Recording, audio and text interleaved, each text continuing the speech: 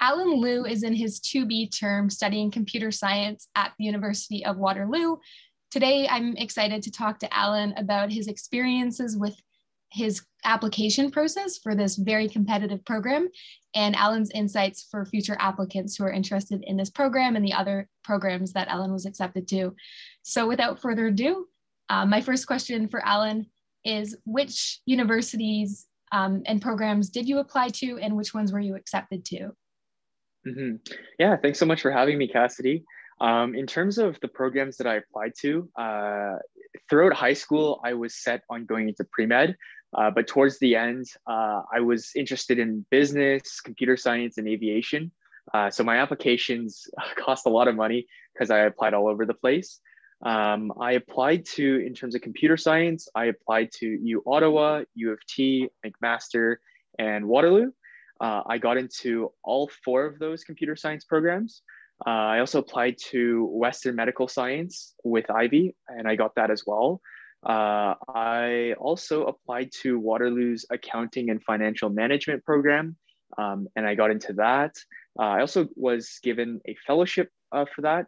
For those of you who don't know, it's sort of like an exclusive opportunity for about around 5 to 10% of the incoming class to network with upper years and employers. And I think that was it for my Ontario applications. But I also applied to Harvard, Yale, and Princeton in the States through the Common App.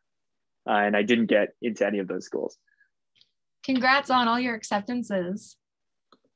Yeah, thanks.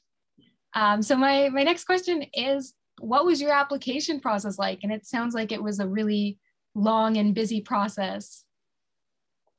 Yeah, no, it definitely was a pretty long process. I think just overall, I think for me, I figured out or got a better sense for what I wanted to do by going to the Ontario Universities Fair throughout high school.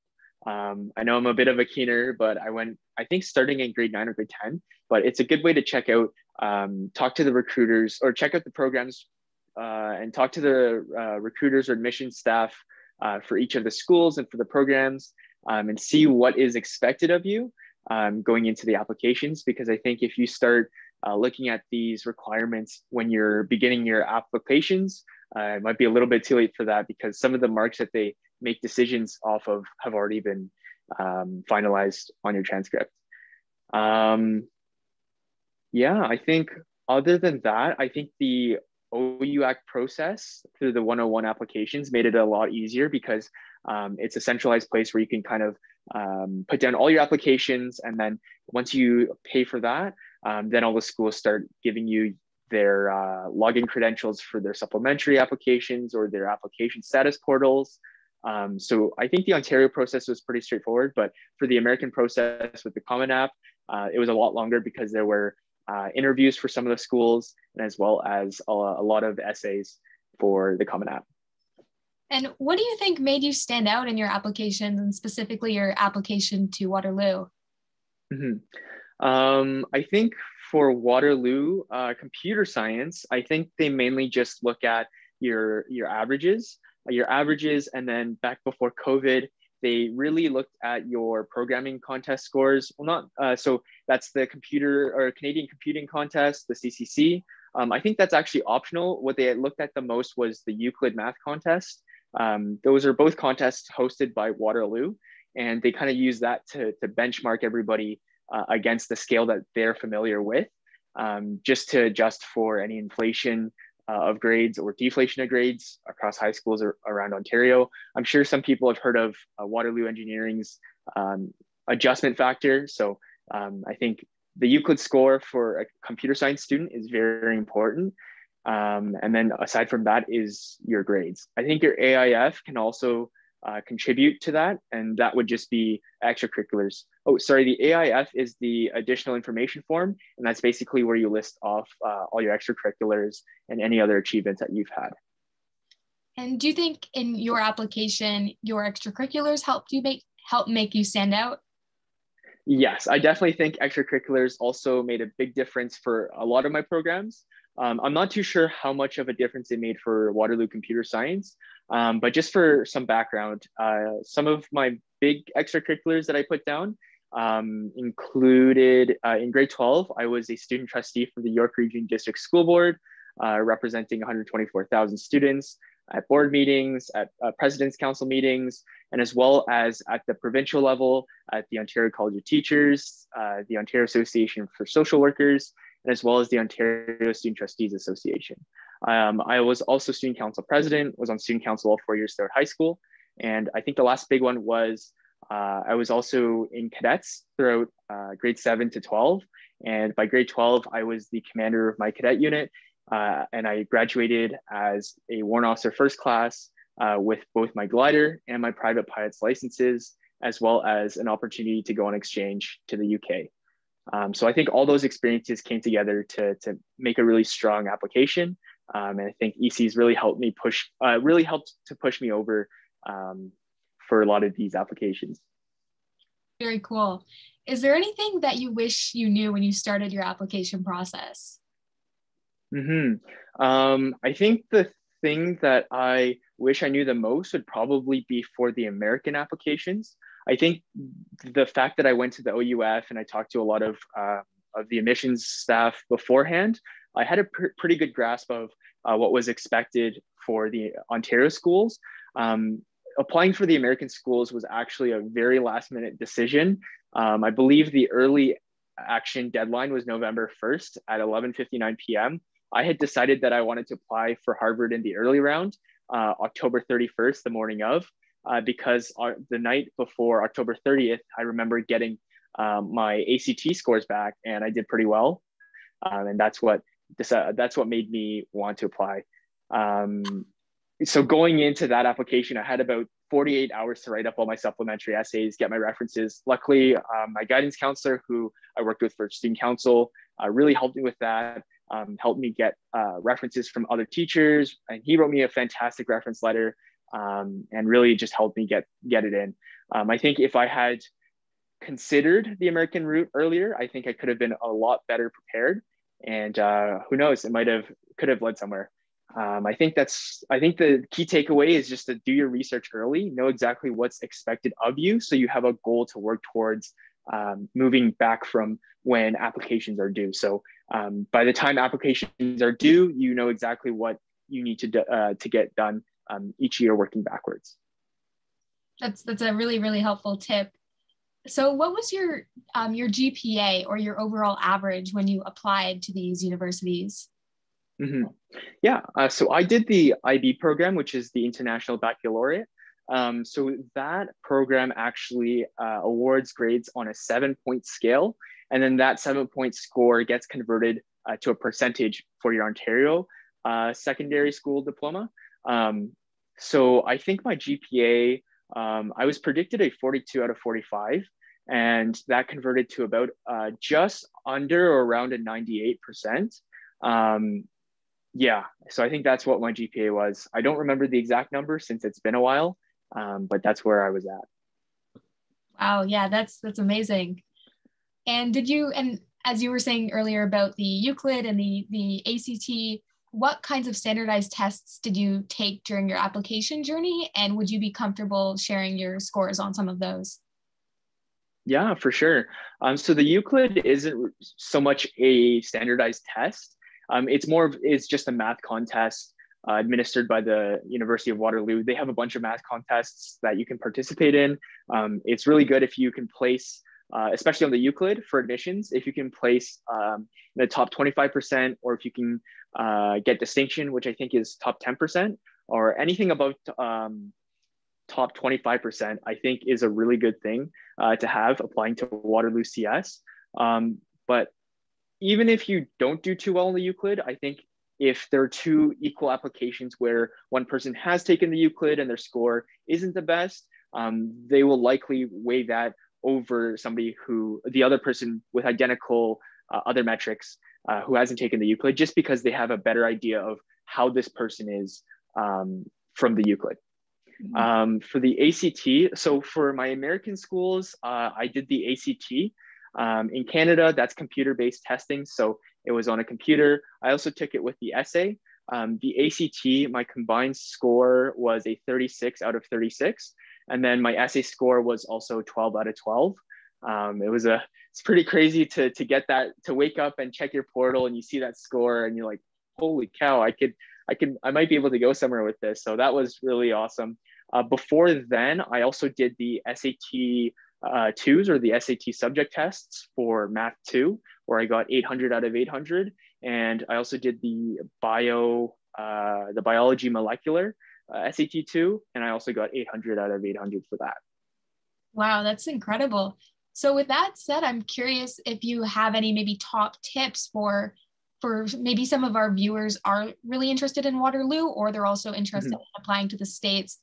Do you have any specific tips that helped you to prep for those tests? Yeah, I think for me, being in the IB program, the content, there was a lot of overlap with the standardized testing, because I'm not going to lie, for the ACT testing, I did one practice test the weekend before. I got like a 33 on it, or 32. The night before, I did the practice test that they offer online on the ACT website, for Canadians on their portal. And I think I got a 34 or 35, and that was about it. I just went in and with the knowledge that I had from school, I just went in and did the ACT, came out pretty well. For the essay as well, I didn't actually have a chance to practice writing the essays beforehand. So the the ACT essay that I wrote for the actual testing was my very first ACT essay. I had asked one of my friends who had taken the ACT essay sort of what structure they're expecting. And then with that idea of what structure, I also got lucky with the prompt. It was about, I think, the ethics of genetic modification of mosquitoes. And that was something that I had done some research in, so I had a lot of great arguments, and that essay turned out pretty well. For my SAT subjects, again, so I took standard level math and standard level biology in IB, and those examinations happened in May of grade 11. So I was just thinking, you know what, since I'm studying for these exams, I might as well knock down two birds with one stone. So I took the SAT subjects right after those exams. So I only studied once for both of those. Wow. Yeah, that's really, really impressive. And did you write any specific supplementary applications as part of your application for any of the programs that you applied to? And if so, and I guess that you sort of answered that earlier when you were speaking about the US. And I'm curious if the Canadian programs that you applied for, some of them had this component as well. And how did you approach it? And what kind of insights do you have from that experience? Oh, speaking of supplementary essays, I just remembered that I also applied to Mcmaster Health Sciences. That was the other program that I couldn't remember. But that was the program that I had really wanted to go to in Ontario. So if I had gotten health sciences, I would have gone there instead of Waterloo CS. But unfortunately, I didn't make it in there. So I took CS instead. Not to say that CS is a bad program. It's an amazing program with the opportunities that you get from co-op, and the school name and the industry. It's a great place to be. I think Mcmaster was the only one that had supplementary essays that were similar to the American schools, where you're given a prompt. It's very broad, and you kind of demonstrate your creativity, your life experiences, and a little bit of your critical thinking. I think Mcmaster Health Sciences was definitely very subjective, because when I was doing research on Mcmaster, it was as soon as you're above a 90% average, they don't look at your average. They strictly look at the scores of your three essays. And then the highest scores get into the program like that. And the prompts were super random. For that, I didn't get in, so I don't know if I have any valid advice to offer on that. For the other Ontario schools, the supplementary applications weren't so much essays as they were just filling out information for the extracurriculars that you did. And then very generic, tell us about a time where you demonstrated leadership or teamwork or things like that. Yeah. For the American schools, the Common App essays, it definitely was, obviously I had to write a few of them in 48 hours worth of time. So I don't know how well the quality of those essays were. But I think the biggest thing is to get people to look at your essays. Even though it was only 48 hours, I had a few people who were really generous enough in donating their time and helping me with my essays. They helped me look it over, and in the end, it was a pretty well polished piece for the time that I had. So I think for the supplementary essays, the ones that require creative writing or any sort of long answers, definitely ask other people in upper years to look over those essays, especially people who have made it into those programs or schools, because they likely know what these admissions officers are looking for. Yeah, that's a really great piece of advice. And my last question is, based on your experiences, is there anything else that you would like to share with the viewers that are listening to, or watching this video? Mm-hmm. Yeah, I think from my experience with all my ECs in high school, it was extremely exhausting.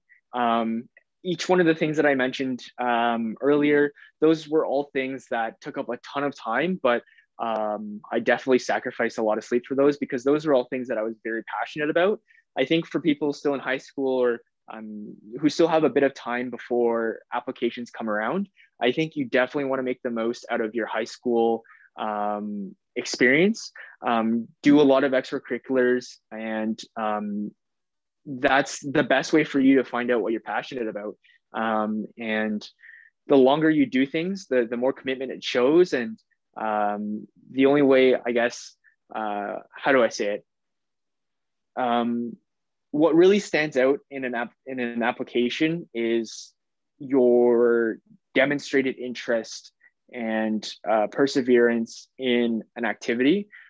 Definitely, I think if you had one or two extracurriculars that were over a long period of time where you have made significant accomplishments, it definitely looks a lot better than a bunch of really small one-off extracurriculars, such as volunteering for a one-off event, going to just one hackathon instead of going to a bunch of hackathons.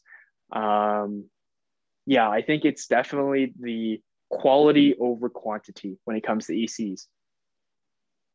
Awesome. Thank you so much, Alan, for taking the time to chat with me. And I hope that you have a great rest of the day. Yeah, no worries. Thanks for having me.